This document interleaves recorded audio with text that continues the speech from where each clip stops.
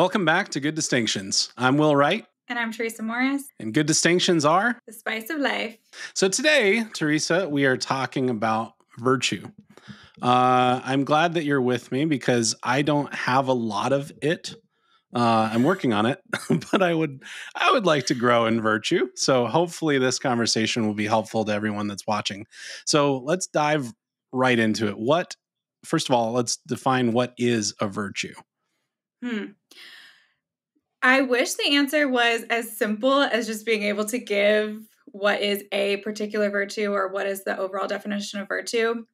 I will give the definition of virtue that I tend to think is maybe the best one.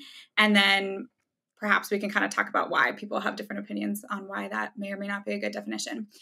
So virtue was initially proposed by Aristotle, and Aristotle essentially said that virtue is a habit of excellence and that it's a mean between two extremes of excess and deficiency.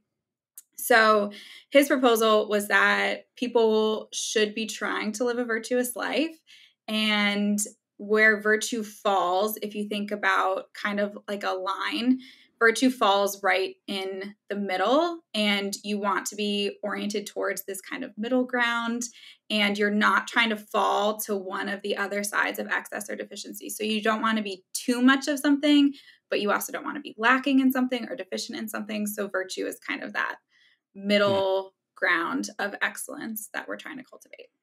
So we could say in medio stat virtus, which is Latin. I don't know why I know the phrase in Latin. Aristotle spoke Greek.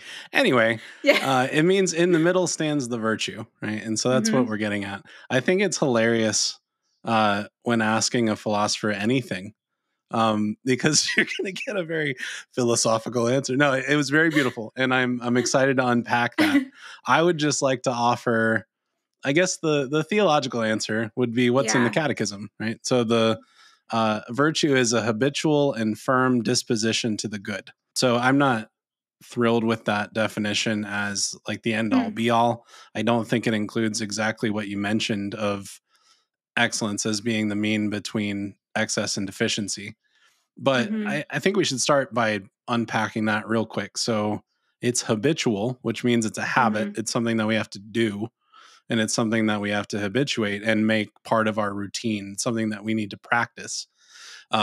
Later, I think we'll definitely talk about the difference between the theological virtues and the cardinal virtues and moral virtues, because there's a huge distinction to be made there. But putting a pin in that, habitual. So it needs to be habitual, but it also needs to be firm, right? It's not wishy-washy. You can't just you're walking down the road and you see a kid walking towards the street and there's a car coming, and you go and you reach out your hand half-heartedly, grab the back of their shirt and say, hey, don't do that.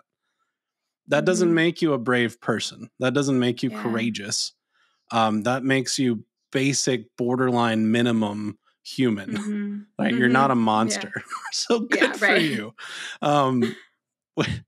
Everybody's, well, I didn't kill anybody. Like, that's not a very good metric for whether you're a good person or not. But anyway, so it needs to be firm. It needs to be something that you practice every day. You wake up and you say, I'm going to be courageous today. If there's an opportunity where I need to practice courage, I'm going to. And then disposition. So disposing ourselves towards the good, which ultimately is God, and being in accordance with natural law and the eternal law. Yeah, I think something that is helpful about the concept of virtue is, what you're saying is that it's a habit. It's a really hopeful view of morality. It's a really hopeful view of building character, because it's saying that we have the capacity to improve upon ourselves. So sometimes people are like, well, I'm just not built that way, or I'm just like not a good person, or I'm not given what other people are given, which may or may not be true, right? Like, we're all given different gifts. We're all given different upbringings that can dispose us to different virtues or not. But the proposal that virtue is a habit, inherent in that idea is that you have this capacity to work on yourself and build up this habit. So it's not something that you're just going to wake up and you're like, yeah, today I'm going to be courageous, and you're just going to automatically be that way. It takes practice, and it's something that requires intentionality, and eventually it becomes our natural mode of being. So spoiler alert for Nicomachean Ethics, at the end of Nicomachean Ethics, Aristotle is asking this question of like, well, how do we even get here, right? That if we can say, here's this list of virtues that we have determined are important to strive for, how do we get from point A to point B? Point A saying, I see that this is a good thing. Point B being, this is integrated into my life.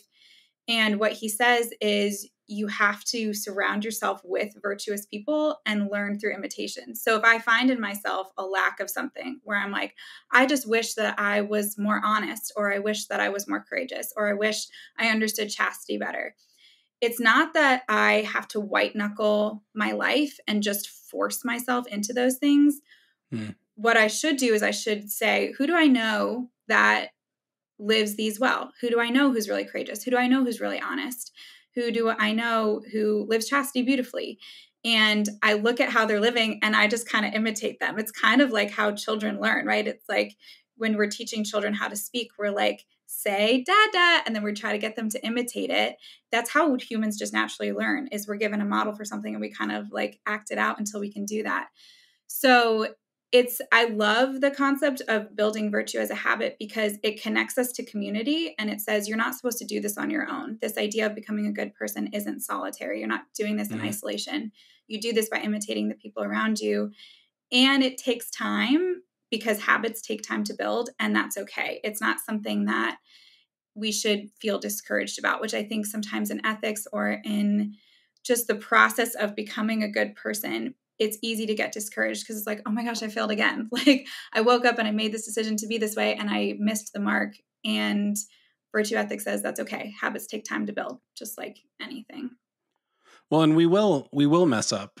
And it's not just about aiming for the good. It's about the reality that God is the greatest good, and that we're in a relationship with him. And so when we encounter good, whether it's in ourselves or in someone else, we're encountering the spark of the divine. We're encountering the image of God in that. And so it's not, like you say, it's not just picking ourselves up by our bootstraps and white knuckling it. We're not Pelagians. The Pelagian heresy is that we can will ourselves to heaven, that we don't need grace. Well, that's a huge lie. Of course we need grace.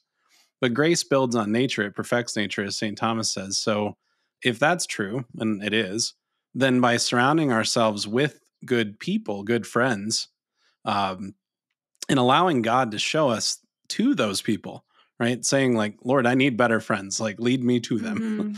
And then allowing him to sort of put these people in our lives. At least that's been my experience, is I have these people come into my life that I never would have gone out of my way to find. And I mean, even I know we talked about this in episode 1, but like how I found myself moving from North Carolina to Phoenix was very unexpected. Well, now I know all these wonderful people, and I have a bunch of wonderful friends in North Carolina as well. And it's just beautiful. The Lord has led me through this different pathway and journey.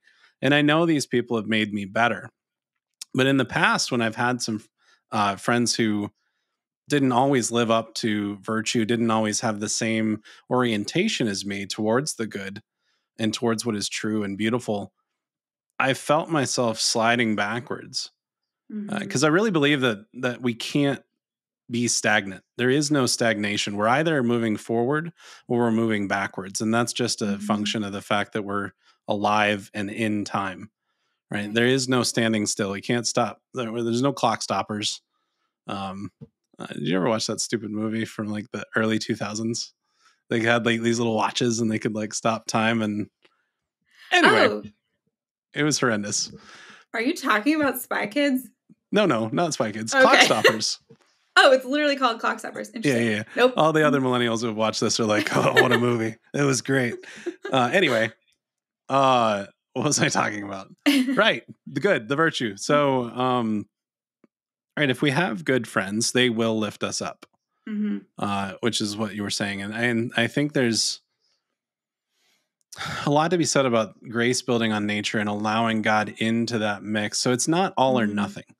I think that's kind of what I wanted to get at is for anyone listening who's thinking, okay, well, it's a habit that I need to firmly dispose myself towards. So it seems like I need to put forth effort. But then you're saying, well, it's not something that you just white knuckle. Mm-hmm. Well, okay, then how do I do it? Well, I Mm-hmm. think it's this mystery of synergy Yeah. between God acting and giving us grace and us cooperating and responding to that grace. Mm-hmm.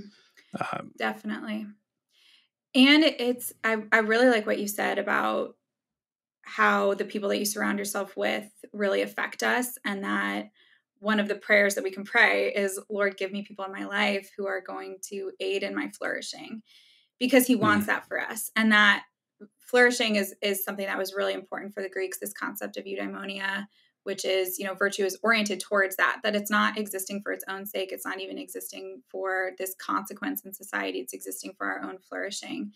And that we do become like the people we surround ourselves with. Even in social psychology, people talk about how you become like the 5 people you spend the most amount of time with, which is why it really mm, matters who you choose as friends. It matters who you choose to marry, because you're going to become like those people. It's why I love teaching, because I want to be like my students. I think that they're wonderful, and I mm. want to be more like them for the most part. Um, and so we can't let ourselves be unaffected by the people that we are surrounded by. And so Mm. that it's possible to change and to become like the people that we're surrounded by. It reminds me that there's a narrative to our lives that God is writing ultimately, and then there's a meta narrative that we all fit Mm-hmm. into. There's one true story. Um, One of my friends is a filmmaker, and he talks about this a lot. That all good stories exist within the one true story, the story that God is writing, this meta narrative, which is exactly the Mm-hmm. opposite of postmodernism, right? That there Mm-hmm. actually is meaning, and that we can plug ourselves into that. But I've also heard, um, especially those who follow Carl Jung, especially like Jordan Peterson, for example, talks a lot about how we play this set of games over time. And it's really a rehearsing of behaviors to play Mm-hmm. the meta game or the Mm-hmm. meta narrative. Right. And that's how, like what you were talking about with kids watching other people and figuring out how to play the game, so to speak. And he doesn't mean that in Mm-hmm. a cynical way. It's just, how do I navigate my life? How do I navigate interpersonal relationships with others in an effective way where I will be flourishing? Um, Mm-hmm. and that idea of eudaimonia that you brought up, would it be acceptable in your mind to equate that?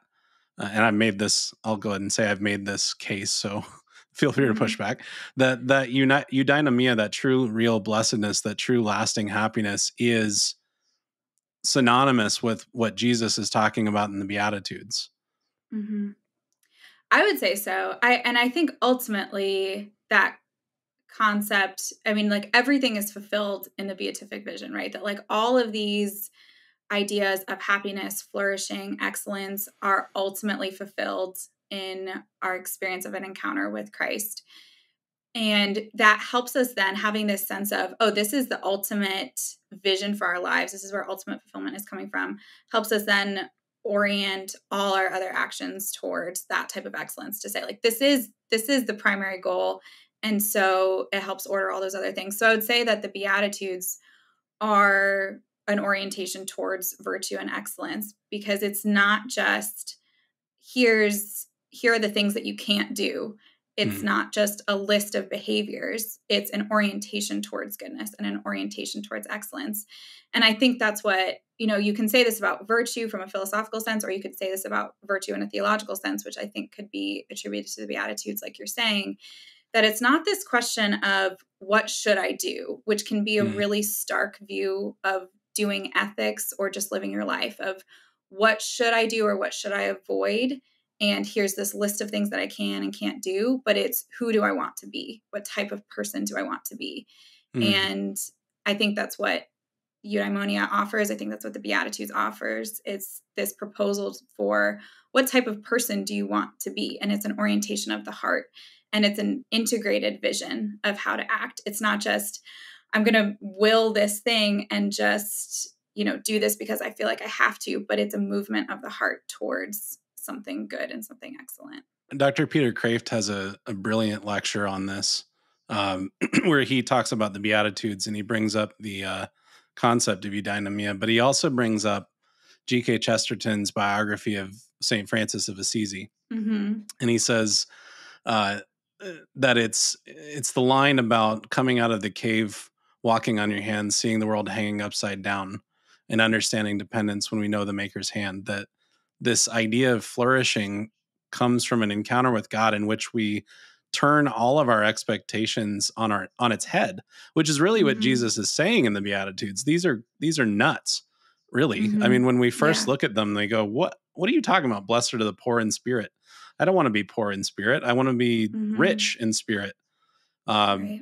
But what it's saying is, no, you need to be humble. You need to empty yourself in order to be filled with God. And then Peter Kraft walks through the rest of the Beatitudes and shows how it's an inversion of a lot of the things that we think we want, like conquest of nature, freedom from pain, etc. So it's really fascinating. Incidentally, Mumford and Sons' song "The Cave" is, that exact line from the Chesterton autobiography or Chesterton biography, and it's awesome. So go listen to "The Cave," everyone. It's such a good song. I also thought for the longest time before I read that work by G.K. Chesterton that he was talking about Plato's cave, which is my heathen philosophical viewpoint of the world, which you can kind of say that it's both, but it really is much more the sense of Christ turns everything upside down and has, this proposal of paradox for the way that Christians should live their life. Why couldn't it be the cave?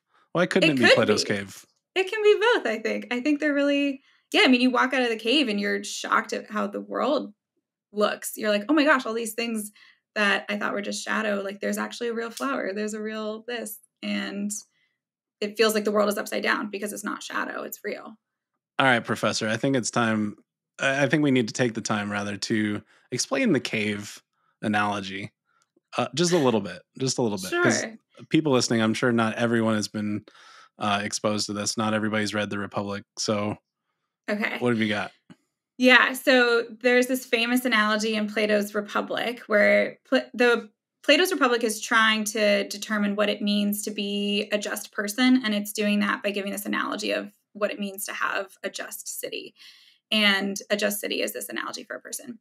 And in that, he talks about, he gives this analogy of what it means to live a good life and what it looks like to finally understand what a good life is and to experience it.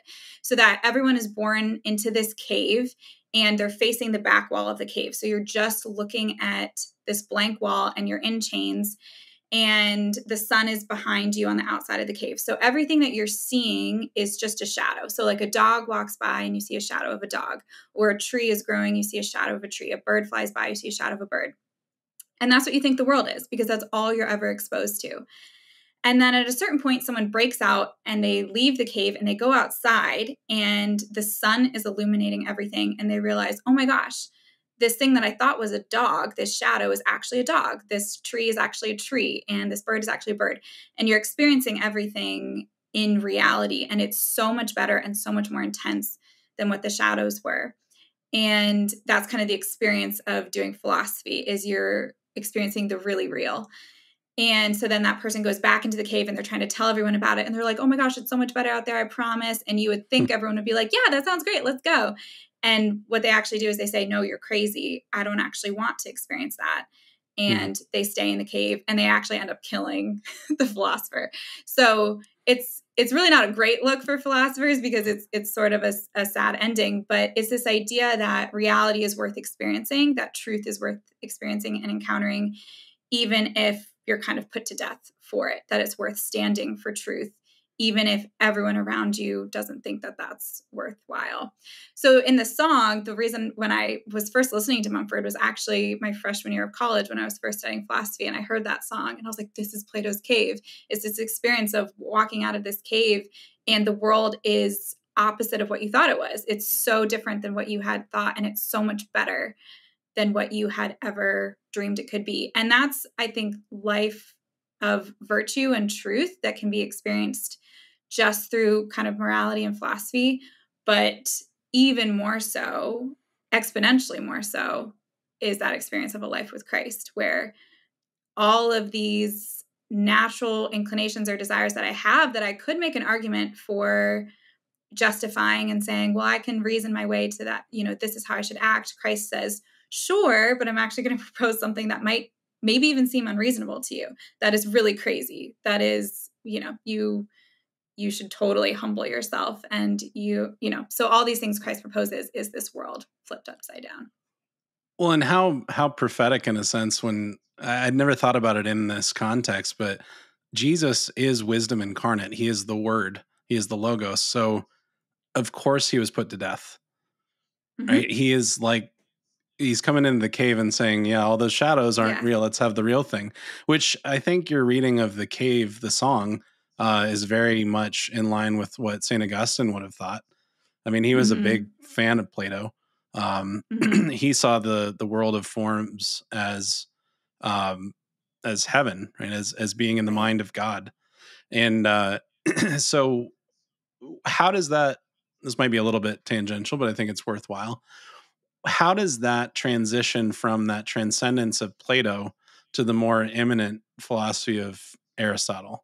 Like, how do you get from Plato, who's the teacher, to Aristotle, who's the student? Because they're usually juxtaposed in the sense that you have that famous painting of Plato pointing up and Aristotle pointing down. So what's that about? Yeah, I think that Aristotle kind of rejected this concept of the forms, that we're just participating in these ultimates that Plato really was proposing. And that, I think, upon an initial reading, in a lot of ways can sound like Christianity in some senses, which is why I think Augustine really took to that. Aristotle was a bit more focused on what does this mean for human behavior, and that he saw a tension between a proposal of absolutes and forms, and that there's a bit of a disconnect between saying, here's just these objectives that we're looking at. And he was struggling to find the in-between, this kind of virtuous mean between, well, you can say that, there's an objective virtue or there's objective goodness, but what that looks like for an individual person might be different from person to person. So, for example, he thought that there was a truth in saying, there's objective goodness, there's objective beauty. But the way that you and I are going to engage with those things is going to be different. So, what it looks like for you to be courageous, we can say courageous or being courageous is a mean between the excess of recklessness and the deficiency of cowardice. But how that's lived out in my life and your life might be different, or how you might be courageous in a particular situation is going to be different from me. So an example of this is like, if I need to be courageous to a boss and I need to stand up for myself in a work setting, what courage might look like for me is going to be different than what it would look like for you in a work setting standing up to a boss. So it might be courageous for me to write an email standing up for myself, whereas for you, that might not be courageous. The courageous thing would be to walk into someone's office and have a conversation. So Aristotle saw more of a nuance, whereas Plato was much more hardlined in these forms, and we're just participating in these objectives. And Aristotle kind of saw that there was a difference in how those things were lived out from person to person. So I think his sense of human behavior and looking at individual human behavior and the cultivation of virtue in the individual kind of accounted for, the distinct way that people can live their lives in accordance with these objective truths. Which we would see as being in accordance with the natural law, which is our participation in the eternal law in reality as it is. So I don't see a huge gap in retrospect. Like, obviously, if you're thinking through it as Aristotle without the light of Christ to fill in the gaps, I mean, I could see the world of forms, for example, as being in the mind of God, but God is simple, like divine simplicity, that he doesn't have parts and pieces and attributes. He is, period, right? He exists. His essence is existence. So if that's the case, then our participation in those perfections is a participation in reality as God made it. and ultimately in him, because in him we live and move and have our being. So I think ultimately their views are reconcilable, at least in my mind, to a large extent, because they show us that there is a standard, there is an objective reality. But then I don't know, I'm kind of like, I'm thinking through this as we go, but it seems like the way that you explained Aristotle seems very subjective or relativistic. And I know that that's not true. So how would you respond to somebody who maybe is a moral relativist at heart, who hears what you say and say, see, it's different. It's completely different. So stop trying to compare me to you. And there is no standard. So how would you respond to that?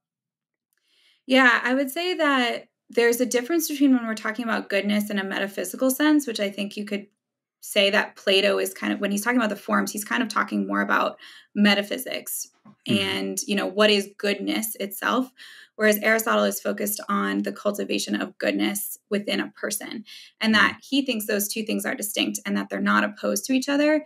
But what it looks like to choose the good in terms of action is different than what goodness is in this metaphysical sense. So he does think that virtue is more than just fulfilling certain roles, or it's just doing what I personally think is good. He does think that it's the acquiescence of a person towards something objective, that there is something outside of myself that I'm trying to achieve. I'm trying to be courageous, or I'm trying to be honest, or whatever. And it's something beyond myself that I'm trying to then orient myself towards. So he doesn't think that the individual gets to decide what the virtue is, but that the individual gets to decide how to get there. And so he is in no way saying that society should be composed of individuals who get to determine what is good or what virtue is, because the consequence of that is just moral incoherence in society, that we can't have that. And Aristotle's not proposing that. But what he is proposing is that it's not insignificant how an individual's heart and will is formed to be a good person in society, that it really does matter who the individuals are. It's not just follow these set of rules, that it's a transformation of the person. So in that sense, it's subjective, because it's a subjective way of living out these objective virtues. But it's not subjective or relative in the sense that you get to determine what that is. It's just that for you, how you're living it out is subjective, because you personally have free will and you personally have to choose it. Because it pertains to you as the subject. So what's the difference between subjective and relative? Because I feel like these are often conflated, usually by people who are not moral relativists, usually people who say there is only objective truth. And I've met more than one person who claims this. And at first I thought to myself, well, that's absurd. Of course there's subjective truth. But then as we got talking more, I was more and more confused, and I wasn't sure of myself. And I was like, well, maybe it is just objective truth, but it's objective for you. Like preferences, for example, like, is it true that I like pepperoni and bacon pizza? Yes. Is it true that that is the only pizza to like? No. So it doesn't matter, because for me, I love pepperoni and bacon pizza. And so that seems subjective in that I, the subject, like this certain type of pizza. But if somebody else is looking at that, and whether they know it or not, if they make that claim, Will likes pepperoni and bacon pizza, objectively, are they correct? Yes. So that seems like an objective truth. So I thought that was a pretty darn good argument, and I didn't have a response to it. So I'd love to know. I'm not a philosopher. I'm not an ethicist. So what do you say? I think that we use the term objective truth way too freely.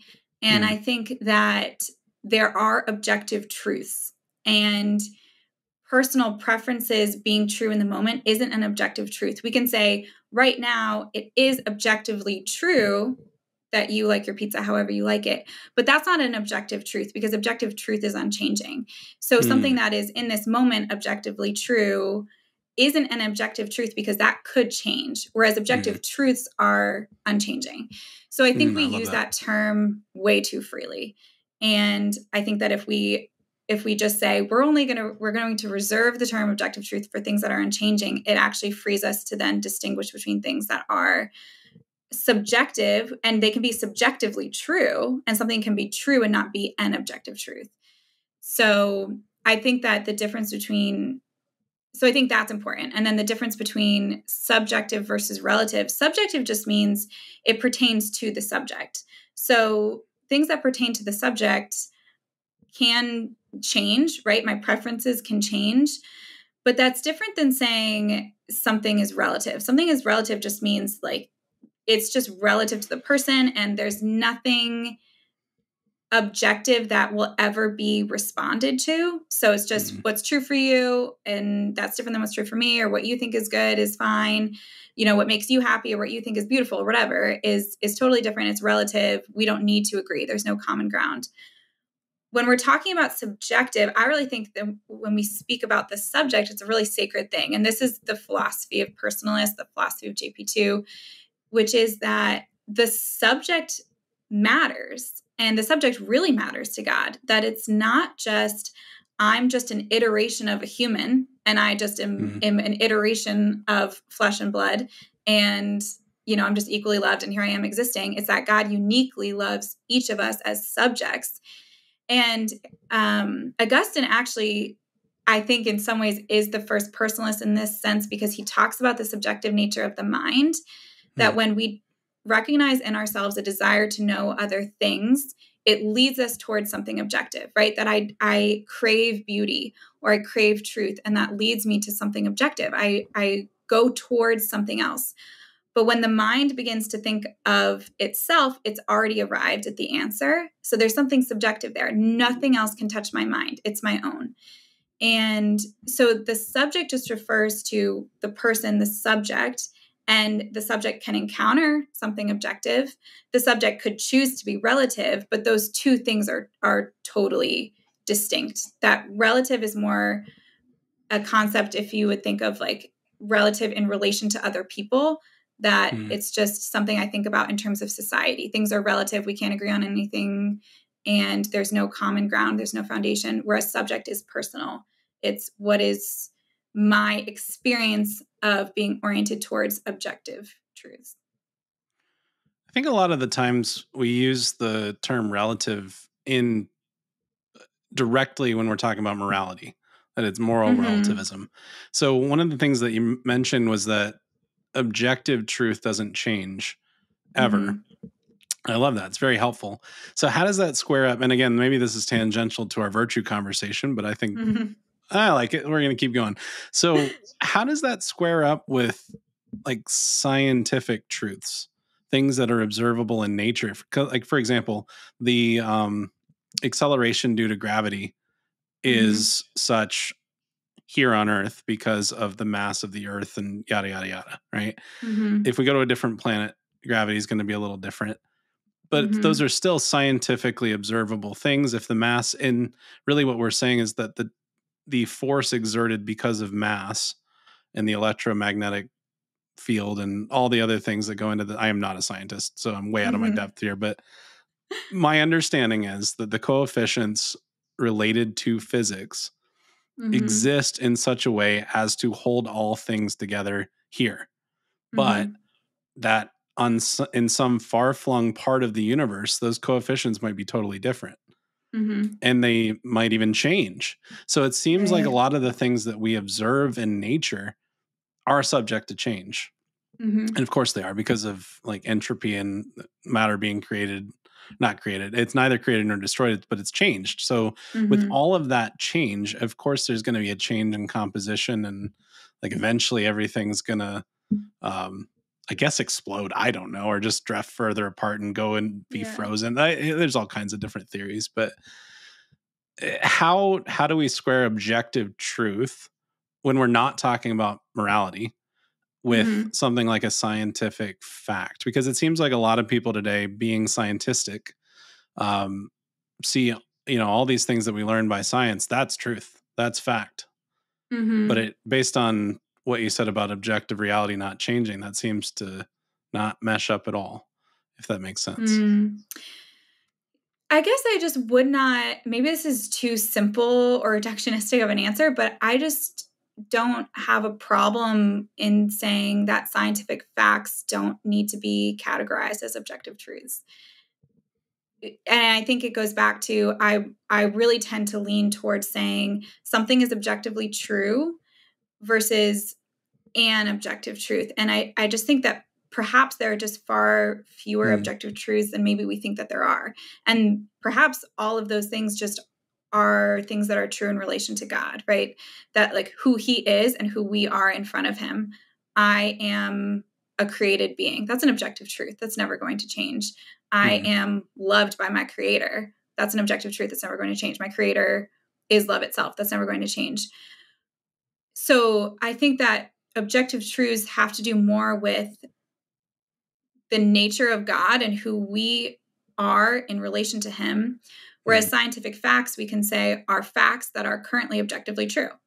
And that leaves room for those things to change. And I think that the tendency to identify those as objective truths is a product of the Enlightenment, that the Enlightenment really pushes us to only trust things that are proven and to say that something that is proven is an objective truth. And I think you can say, yeah, I can prove that this is objectively true, but that might not be true in 200 years, or it might not be true on Mars. And we can alter those things, right? That like what has been, considered true in science, 500 years ago, we're like, oh shoot, that's not actually true. Or it's true in one circumstance and not in another. Or, even just saying, 50 years ago, humans can't survive on Mars. That was an objective truth. And that is going to change, where it will be true to say that humans can survive on Mars. And so there's that area of scientific fact. I just don't think that we need to say that those are objective truths. I think we can say some things are objectively true, and that leaves room for that to change, but we don't need to make them hard and fast eternal truths. No, absolutely. The reason I brought it up is because I have met so many people who are so entrenched in scientific thought that they think there really is no other source of truth, which is perhaps a product of the Enlightenment. I think it's even further back than that. But it seems like there's this deep sort of abiding sense that philosophy doesn't matter, and especially metaphysics. I mean, I've spoken to people who I went to college with, for example, who call themselves moral relativists, accept that label. One has a PhD in public health, which I think, like it would be really important for you to understand philosophy or metaphysics, but he rejects metaphysics. Like he said that in a conversation one day. He said, I don't believe that metaphysics exists. I said, well, I don't believe that you exist. Conversation over. No, just kidding. No, it was just really hard to wrap my head around that, because if we don't have good first principles, if we don't have good philosophical groundings, then there's going to be things that we see in science where science just becomes completely relative. And I will use that word relative because it says, well, this is what I think. And so I'm just sort of going to manifest the simulation of that. It's like looking at the wall of the cave and saying, there's the reality and the shadows. So there's things like you said, that we're created beings, that we're loved by our creator. Those are unchanging, objective facts.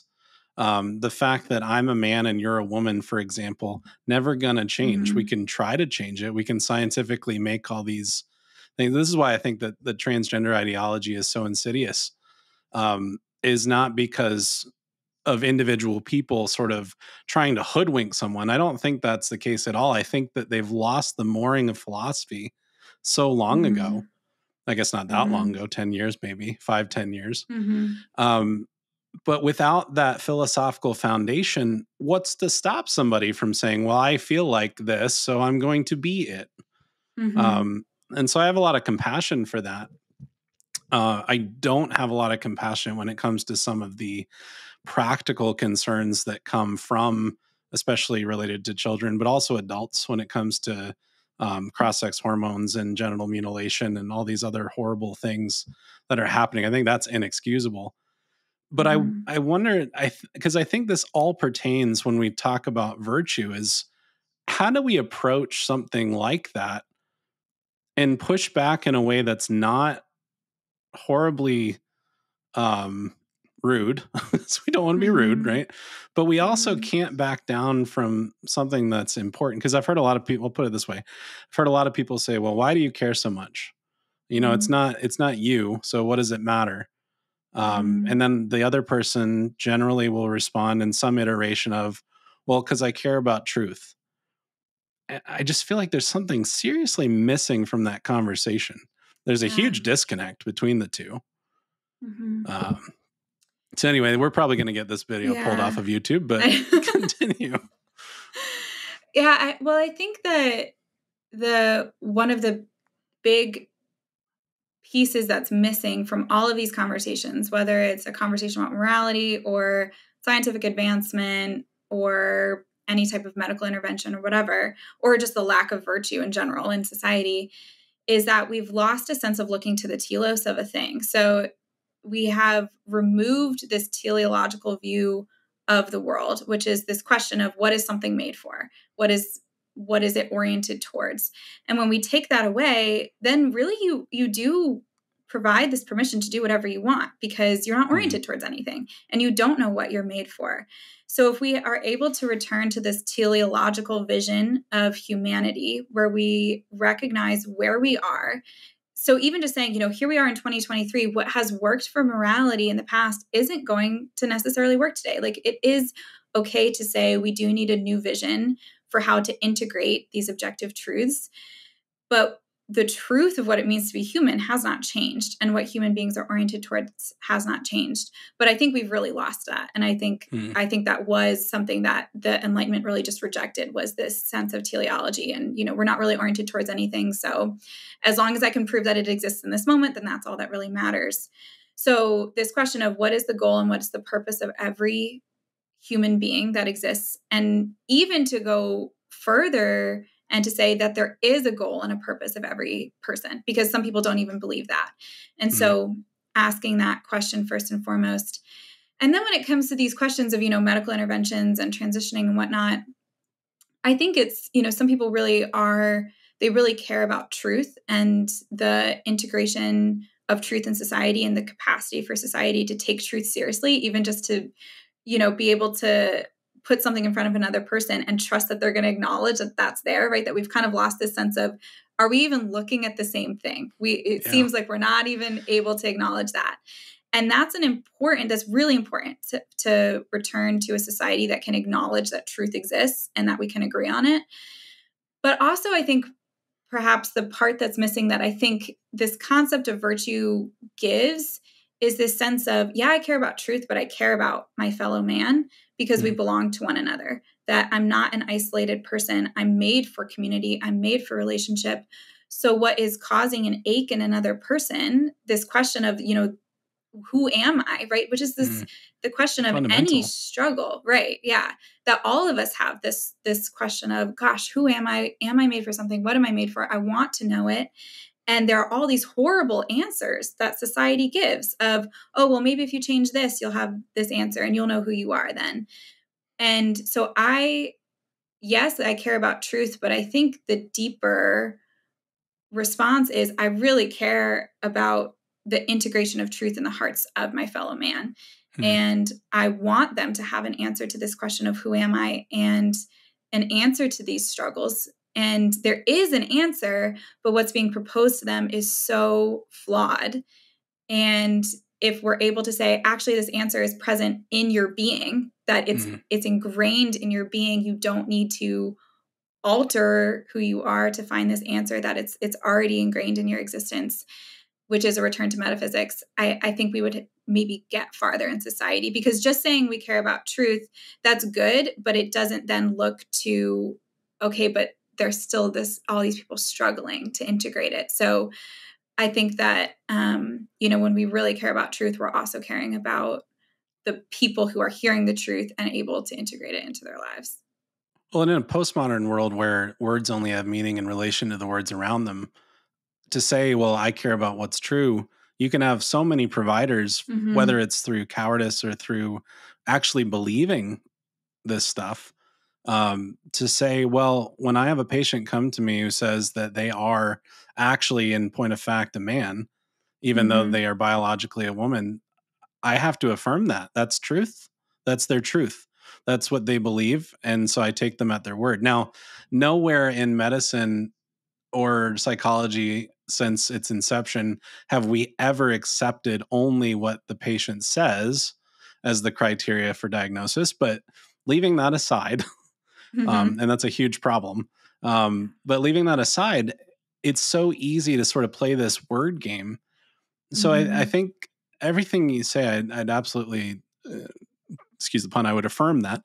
But how do we reintroduce metaphysics into the conversation? Because I think that's the crux of what you're saying. And I agree that's what's missing is how do we help people see that there is an objective reality and that things do have an ontological basis in the Mm-hmm. world. I guess I should. Okay, what's ontology? Let's start there. What is an Yeah. ontological reality? On Ontology is one of my favorite words, and it's like a Will Wright drinking game with my friends.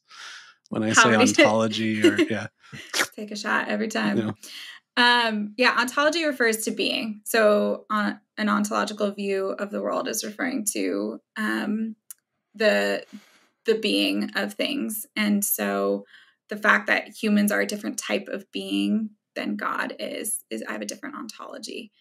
Um, and fun words so like quiddity.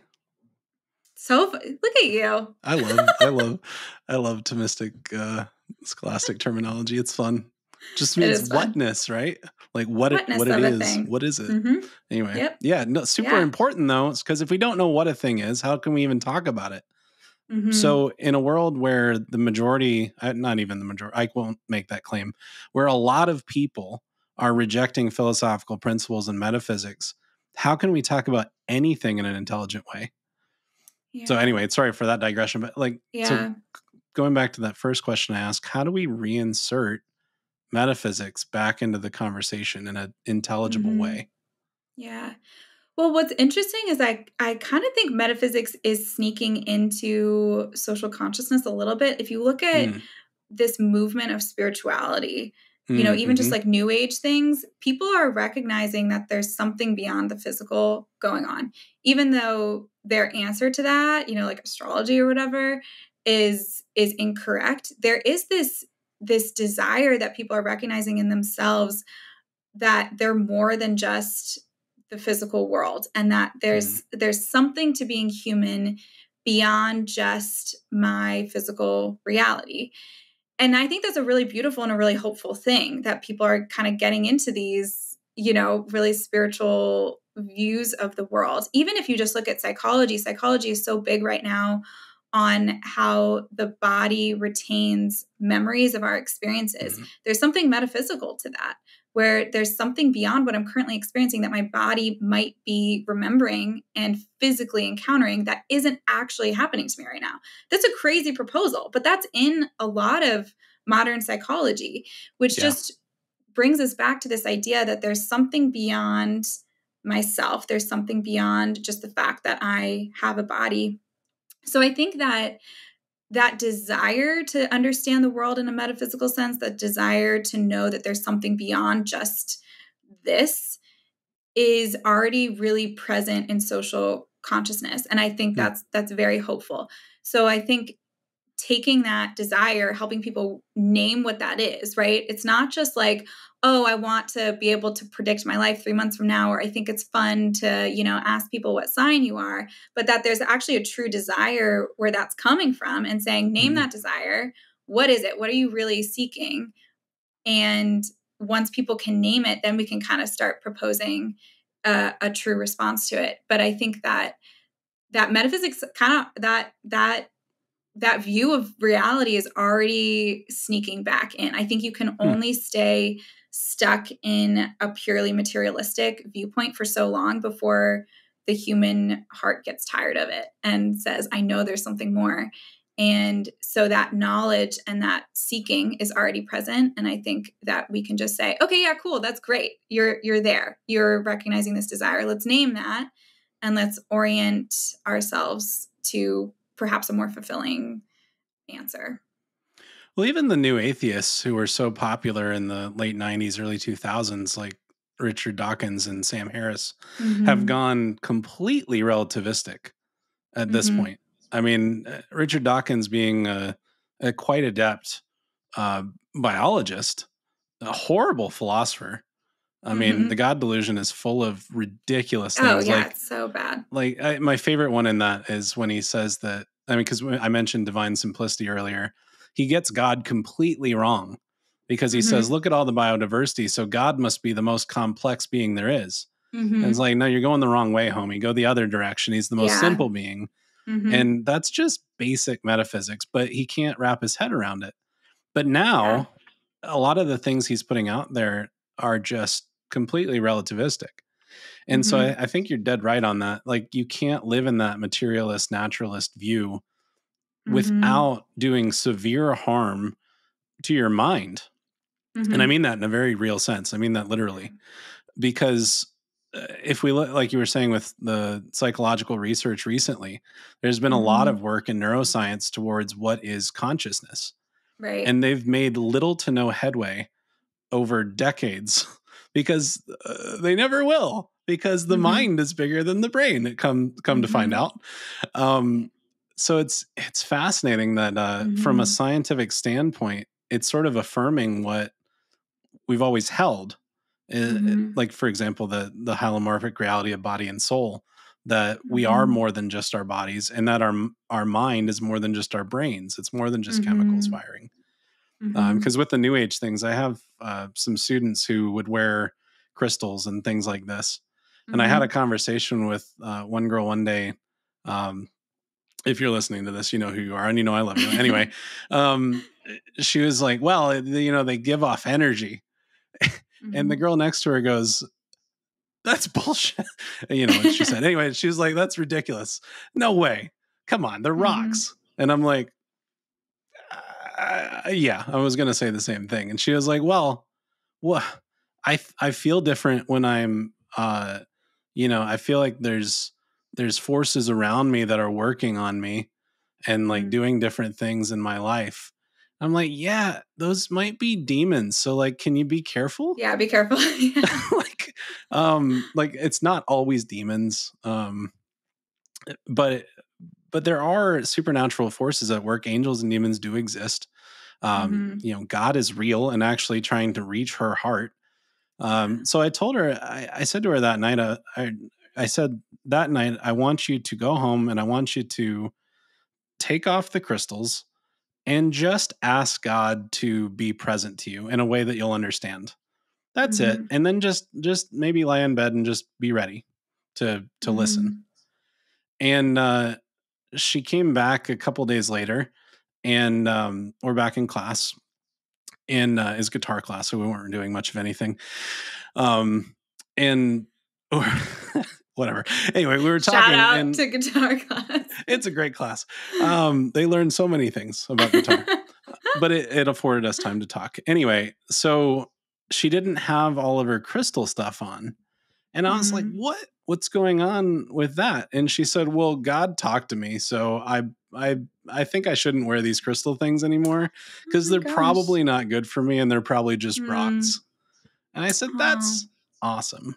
But then that led to another conversation about, the Catholic Church teaches what is true. And then the girl who was saying that it's ridiculous that rocks have energy was saying, well, I'm only really Catholic because my parents are Catholic. And how do I know that any of this is true? Everybody else has different religious beliefs.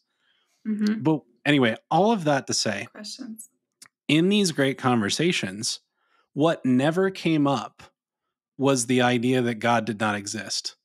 What never came up was the idea that the supernatural didn't exist. Well, that's huge. And so just to affirm what you were saying, I'm seeing that as well, especially with the teens, is that the idea of atheism is just completely foreign to them. Now, whether that's a pseudo like neo-paganism, or New Age stuff, whatever. I find that very optimistic and heartening as well, because the Catholic Church is really good at evangelizing pagans. Yeah. It's kind of our thing. It's what Historically. we do. So yeah. I think we need to step it up on that. And like you say, propose the truth, give words to what people are already experiencing. I love that approach, because if we just keep fighting, I mean, basically we'd be fighting the culture war until we die. Which I'm not sure what you think about this, but I find the culture war to be completely tedious. Yeah. And largely ineffective. Like I think that we're not really making a ton of headway on it. And it's also, it can, I think, lead to a lot of navel gazing. We can talk about this at a different time, but I think it can become, no, talk about it now. Own gods. Let's go. Yes. Yeah. I think I love self-worship. Go. Talk more. I think that, yeah, if we just are like, yeah, our mission in life is to engage in the culture war, it's like, well, then that's about me and how I'm changing the culture. And it's not about, am I actually trusting that Christ can transform someone's heart and like actually propose Christ to them, and not just constantly be battling, sets of ideas and whatnot.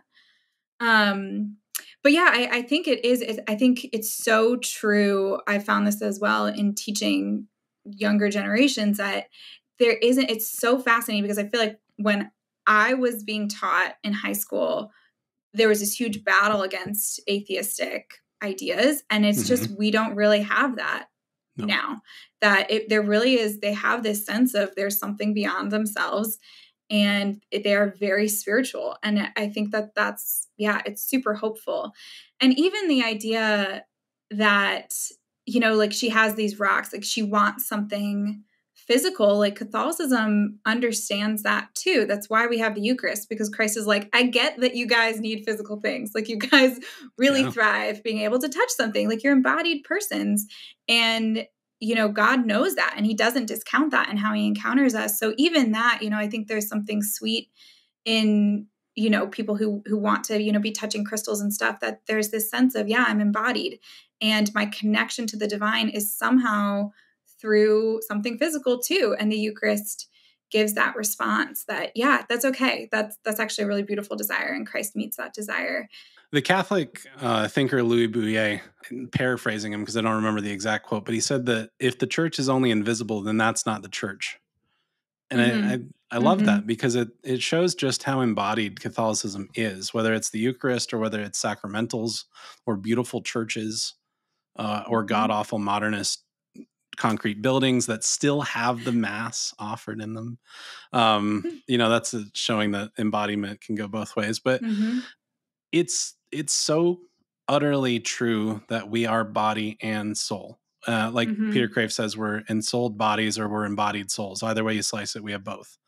Right? He also makes the interesting sort of a realization that if we are bodies without souls, then we're zombies, and if we're souls without bodies, then we're ghosts. So I don't want to be a zombie or a ghost. I'd prefer to be a full real life human being. So practically, tangibly living this out, just kind of returning to this idea of virtue as the mean between two extremes. Let's because we're nearing around an hour, so let's end by walking through practically with a couple of examples what this would look like. But before we do that, I just want to make one caveat on the theological virtues, because I think that's really, really important distinction for us, and a lot of people don't understand this. The theological virtues of faith, hope, and charity are God's life dwelling within us. We receive them as an indwelling in baptism. Before baptism, they're working around us because God is wooing us to the sacraments. He's drawing us to himself. But we receive them in our soul as an outpouring of the Holy Spirit in baptism, and then amplified and elevated in confirmation. But those gifts of faith, to know the things of God, what is revealed, hope, to the sure and certain hope of heaven, if we are friends of God and doing what he says, following his commandments, as Jesus says. And then charity, which is the only one that will remain in the end, is the very love of God, the glue that holds all things together, the ground of being itself. Faith, hope, and charity are not something that you and I can grow in on our own. We cannot practice them like we do the rest of the virtues. They are a gift to be used or squandered. And the way that we increase in them is by asking for more of them. So if we use those gifts that we've been given of faith, hope, and charity well, and we ask God for a greater share in his divine life, and we're living a life of virtue, then he'll give us more faith, hope, and charity. And this can keep going forever. And this is the growth in holiness. But the other virtues, the cardinal virtues, so called because cardine means hinge in Latin. So all the other virtues hinge on temperance, justice, fortitude, and prudence. And those four cardinal virtues sort of are something that we can work on. We are able to intentionally enter into them daily, habitually, firmly, disposing ourselves to the good and working on them. And all of the moral virtues sort of come underneath those. So, like, for example, justice has a sub virtue, which is piety, which has another sub virtue, which is patriotism, or love of father and mother. So, like, the cardinal virtues are here, and then all the moral virtues sort of branch off from those. So I feel like that's super important to just at least mention is the theological virtues. We can't grow in them on our own. We receive more of them. We ask for more of them. But when it comes to the cardinal virtues and the moral virtues, let's just walk through a couple of examples of those. So generosity, for example, what would the excess and deficiency of generosity be? Yeah. So again, like generosity is this mean between two extremes. So it's like this middle ground. So the excess of generosity would be, giving way too much of your time, having no boundaries, giving too much of your time or your belongings or whatever, and being overly giving. The deficiency would be like scrupulosity, like you're not giving anything, you're being stingy. And so you want this middle ground of an adequate understanding of what you can give and giving adequately from that place. One thing I do want to mention, even as I'm talking about this, it's easy to talk about excess and deficiency by saying an excess is too much of something, a deficiency is not enough. But when we're looking at virtue as a mean between these extremes, the mean, it's the same concept as in math, where it's an average of something. And if something's an average, you cannot max it out. So you can't actually have too much of an average. That doesn't make sense. So I'm using these terms of like, you're being too generous or you're not being generous enough. But if you're actually virtuous, it's not possible to be too virtuous because you're already in the realm of a mean. So it's actually not possible to be too generous or too courageous or too kind. That if you actually are in a place where it's no longer generosity, it's not actually that it's too generous, it's something else entirely. Well, and that goes back to what you were saying about it being a subjective instantiation of virtue, right? That it's going to depend on the circumstances. So to give a little bit more flesh to the generosity thing, if I have $10 that I'm making on a given day and I owe $5 to pay my bills and house my family, and I have to pay $2 for food. Obviously, this is like pre-Biden's America. Sorry, was that too political? Anyway, let's say inflation before terrible inflation. Anyway, so $5 for housing, $2 for food, and then I've got $3 left over. And say I give $2 of that to the church for tithing, and $1 to feed a homeless person who I see on the way home. That would be well ordered because I'm paying my bills. I'm fulfilling my duties as a father and husband, right? Now, if I'm going home and I take my $10 and I give all of it to that homeless person I encountered on the way home, that's not generosity. That's foolish. That would be the that would be the excess, right? It's no longer generosity because I'm actually not fulfilling my duty to my family. I'm not paying my bills, which are just. I'm not feeding my family, which is my obligation. So I think that that's the right way to look at it. Is what you're saying is that that's no longer generosity. That's something else entirely. Right. That's extravagance in a sense. Yeah. Which then goes back to this point about what type of person do I want to be? It's not just this set of rules of this is what I should do in these circumstances. It's who am I, right? So if someone is a father and a husband, there are certain duties that come with that. And so it's not just, whereas if that was me, if as a single person, I have more capacity to, give to people in need because I don't have these corresponding duties to the type of person that I'm currently called to be. So again, it is the subjective sense of things, but when you're subjectively living it, you have to look at who am I called to be in this moment or in this season of my life, and what are the duties that come with that. I think another example that I love giving, which I think is kind of fun, is I think it's Aquinas talks about pleasantness being the virtue corresponding to like playing games or sports, which I think could also be like sportsmanlike conduct is sort of the virtue. And so if you have too much of that, if you're in excess, that would be something like being a pushover. Like you're not actually competing and it's like not really fun because you're just letting people walk all over you and you're not really being competitive. You're not trying. The deficiency of that would be something like unsportsmanlike conduct or being like a bully, and your entire goal is just to dominate and to win, and you're not actually like engaging in healthy competition. So that's a fun one too. If you just think about, playing a sport or, being in competitions, at work or whatever, that's like fun. And when it's pleasant and when you're like, I just don't want to be around this person. Like this has become something else entirely. Like we're not actually engaging as persons. And it's no longer pleasant because people aren't aren't conducting themselves well. So that's also a fun one. Yeah, there's a lot of moral virtues. There's actually quite a few. So we can go through 18 of these and still not be done. So I think we've kind of hit the main points. But as a kind of final thought, I would just say, because there's so many, we can't intentionally focus on all of them. So what's the best strategy to grow in virtue? Because it needs to be something that's intentional. We're striving for excellence, but we also don't want to go to the excess of even that, right? Of wanting to grow in virtue. This idea of, I guess that would be fortitude, maybe even prudence, temperance. Really, it's all of them. Justice. All the cardinal virtues come into play in what I'm suggesting here. So what's a practical way that we can move forward in a life of virtue? One of the things I always talk to my students about when I'm first introducing this idea, because it can seem either overwhelming or super exciting, where you're like, oh my gosh, yeah, I really want to be a virtuous person.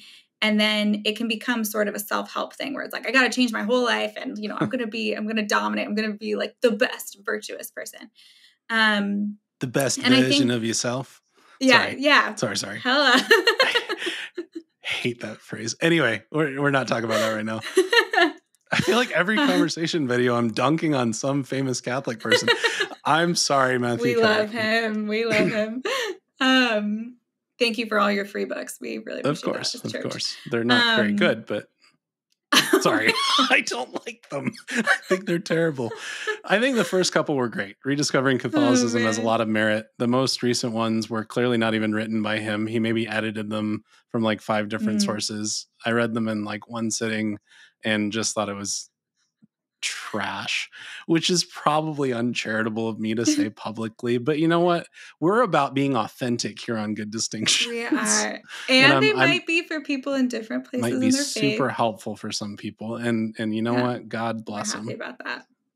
Yeah. You never know what's going to hit for someone. But jerk. Anyways. Sorry, continue. You're not. Be the best version of yourself. Yeah. It can kind of become our own God instead of God being our God. Yes, that's my issue with it. It's very self-helpy, which there's nothing wrong with self-help. Jordan Peterson was talking about this on a podcast not long ago. He goes, well, what's wrong with I'm not going to do the impression because I'm terrible at it, but what's wrong with self-help? What's wrong with helping yourself? You can't do everything by yourself, but there's nothing wrong with a little bit of that. It's not nothing. True. It's not nothing. Not nothing. It's my favorite Jordan Petersonism. Anyway, continue. I'm sorry. Yeah. I'm gonna stop. But cutting you off. Bring on the accents. This is good. So yeah, I think that the way that it doesn't just become, this sense of I need to dominate myself and I just become this self-help obsessed person is by really sitting, I think this is where the examination of conscience can come in, where you're actually looking at where you are, like taking a true, honest stock of where you're at in your life and what you're genuinely struggling with, and picking one thing. And so for me, that always comes with like, what do I keep confessing that I just am like, this is just part of my confession, and saying, oh, sometimes I forget I can actually eradicate that from my life. And that comes both with the help of my own cultivation of virtue, the way that I choose to live my life, saying I'm not going to put myself in positions where this is going to be a temptation and being intentional about that, but also trusting that grace is efficacious and it is going to help. And so the way as a Catholic, I think we have this, kind of easier route to virtue because it's my own striving with grace, right? That grace is building on nature. So I would say just, taking an honest stock of your life, looking at, if you go to confession, what are you consistently confessing and what is bothering you the most about what you're consistently confessing? What would you really, if you could say, I could just be done with this thing in my life, that this could be gone, what's the one thing you would hope would be gone, and working on that. And again, we learn virtue through imitation. So seeking people out. If you don't have people in your circle, right? Like you're in college or whatever, and you're just like, oh my gosh, I'm just surrounded by a bunch of other 19-year-olds and they're also struggling with this. So like, what do I do? Be in contact with people, even if you're not physically around them, who have that, or consume things that are from people who cultivate this virtue. So, watching YouTube, reading books, whatever, so that what is entering your being is at least coming from places that are cultivating this virtue that you're trying to cultivate within yourself. What would The you say? examination of conscience is a great place to start because it lets God set the tone. It lets Him lead. Because if we try to see ourselves, we're never going to get it right. Not completely. We're actually really horrible at seeing ourselves. Yeah. It's usually in retrospect, and it's usually with the help of friends that we can see ourselves more clearly. But if we're seeking to use the gifts of the Holy Spirit to see as God sees, to really have the gift of wisdom to see the world as God sees it, and the gift of understanding to understand how God sees us. If we use those gifts, combine it with everything you've said about virtue and growth, I think a daily examination of conscience is huge. It's a game changer for sure. And I would also recommend, um, I don't know what your thoughts are on this, but I try to go to confession at least once every 2 weeks because that seems to be what the saints by and large did. And it seems like a really good practice. And frankly, I can't remember anything past 2 weeks. So it's practically good as well. And they say confession is good for the soul. Yes. But the sacrament of penance, especially, is this channel of grace. It's this communion with the cross of Jesus Christ in a very real sense, where we can enter into the reality of the cross, give everything over to our crucified Lord, and say, I'm broken. I can't do this on my own, but I trust that you can. So, just to piggyback on what you said, not only should we work towards eradicating sin in our lives, especially mortal sins, but we should believe and trust that Jesus can do it. And I feel like that's so hard for people sometimes. I know it's been hard for me in my own life. It's like, man, I'm confessing the same sin every single time I go to confession. Well, yeah, that seems to be a pretty, after I've talked to more people, it's a pretty darn universal thing because we generally fall into the same sins. Yeah. That doesn't mean that we're beyond redemption. It doesn't mean that we're extra broken. But I also don't like it when people say, well, we're only human. It's like, no, shush. The most perfect human is Jesus, and he didn't sin at all, and Mary didn't sin at all. So it's perfectly possible. So stop saying that. But, our failings are there. But if we trust that Jesus can free us and wants to, it's just a matter of when. And that's not up to us. Yeah. So we move forward and we trust in him and we say, yes, Lord, I know that you will free me of this. I'm going to do my part. I'm going to cooperate with grace. I'm going to continue to grow in virtue as I am able with your grace. Because as soon as we eradicate that one sin, another one will pop up until we die. And that's just the way it goes. The journey of being human. Yeah. I'll say two things just because confession came up, because I know confession can be something that's really terrifying for a lot of people. And it's helpful to remember that the church is really rooting for you, that confession can sometimes feel like this is just a place of judgment. And, I'm upset with myself. I'm beating myself up. And then I feel like a priest is going to beat me up. And really that it's a place where the church is rooting for you and rooting for your soul, rooting for your redemption. And it's a place of hope. And if you've had a bad experience in confession, I'm so sorry, but the grace of the sacrament remains no matter what. And that it should not be a place where you're experiencing judgment. It should be a place of healing and hope. And that the church isn't just saying, we don't want you to be a bad person. The church is saying, I want you to be free. And so it's a place of freedom for you. The other point in that is that when you're looking at the things that you consistently struggle with, so your vices, the places that are hard, and that's going to be, different for everyone, the things that we consistently fall into. What is so hopeful and beautiful about that is that often the places that we struggle the most, the place of our vice, is also the place where Christ can do the most work in our life. And it's the flip of that is going to be the virtue sometimes that you will excel the most in. So, for example, if someone really falls into gossip often, their virtue, perhaps like the virtue that they might really thrive in, is speaking truth, because there's something about their temperament that's oriented towards speaking, and that vices don't just eradicate in our lives, but Christ transforms those places. Christ doesn't just knock things out. He actually turns the place of death into something more beautiful. So these places where you're struggling can actually be the exact place that your virtue can come from. So there's something really hopeful in that. Amen. Well, that's a good note to end on. Because it's all about Jesus, and it's all about what he can do in our lives. So, Teresa, it's been a great conversation on virtue. Thank you. Thank you. And for everyone listening, if you haven't yet subscribed to us on YouTube, please do so at Good Distinctions. You can like us on Facebook and follow us on Instagram. We post reels and shorts occasionally. We plan on doing a few more things like Instagram Live or perhaps a monthly Zoom call, more on that to come. So just to pique your interest and then leave you hanging. But we'll see more about that. To do that, please sign up with your email on Substack. You can do that by going to gooddistinctions.com. That's where we post absolutely everything. So if you don't want to miss everything or anything rather, go to gooddistinctions.com and sign up for free. There's also a paid subscription option. We're formulating kind of what you might get for that, but at the moment it's sort of just to support us and help us keep going. So gooddistinctions.com, please sign up there. You can also follow us on Instagram, Facebook, and YouTube.